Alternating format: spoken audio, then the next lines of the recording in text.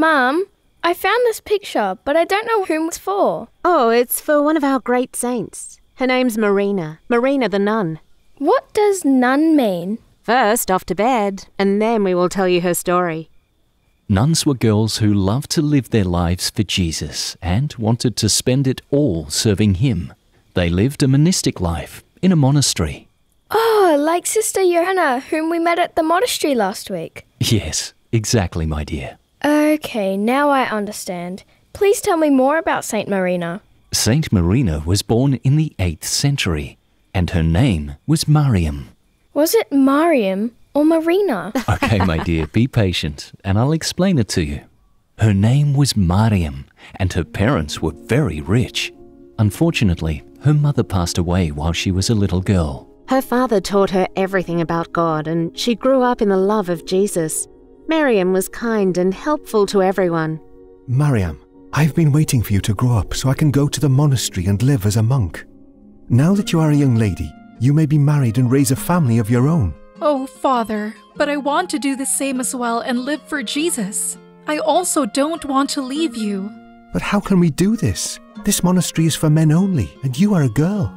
I will cut all my hair and dress like a man. That way I can stay with you. Okay, Mariam. I will now sell everything we have and give the money to the poor. Then we will go to the monastery.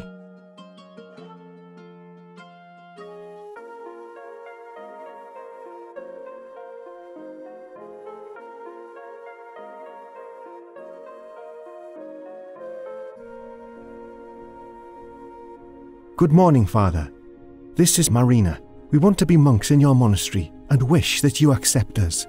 You are welcome here in the monastery. I will find you a place to stay and will introduce you to all the monks.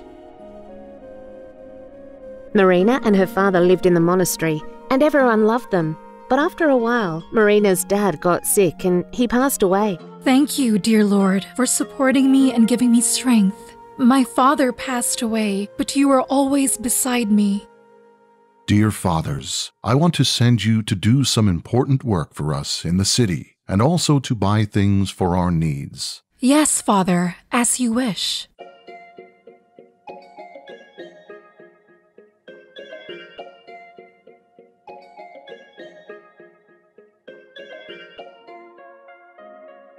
Ah, it is so dark now. We will not be able to return to the monastery. What should we do now? We can sleep in any hotel, and then we can return to our monastery in the morning.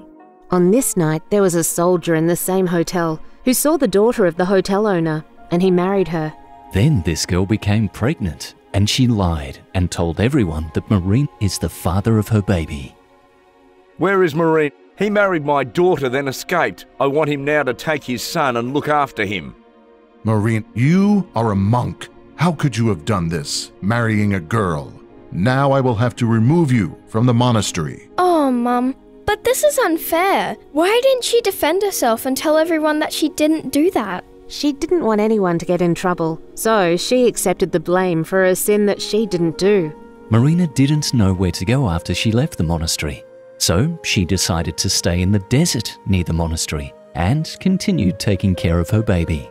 And not only her baby, she was so kind and helped other people as well. Thank you, dear Jesus, for protecting both me and the baby throughout these 3 years. You know that he is not my baby, but I love him and will take care of him and teach him everything about you. Our Father, please forgive Marina. He has been living in the desert for 3 years now without a shelter or a room. He would place his food and water jar beside a tree so that anyone traveling or in need could take it. Please let him come and live with us again. Okay, I will allow him to come and live in the monastery again. That's why there's a water jar beside her in the icon. Yes, Lavinia, although she was suffering, she never forgot to help others. Marina then moved to live with the baby in the monastery, and she continued to take care of that baby, teaching him how to pray and to live as a true Christian. Soon after that, Marina fell ill, and all the monks began praying for her to get better. Oh, Father, Marina is very ill. Please pray for him so his health returns. He works very hard in the monastery and helps everyone. He is very sick, but still doesn't want to rest. After 3 days of her illness, Marina passed away.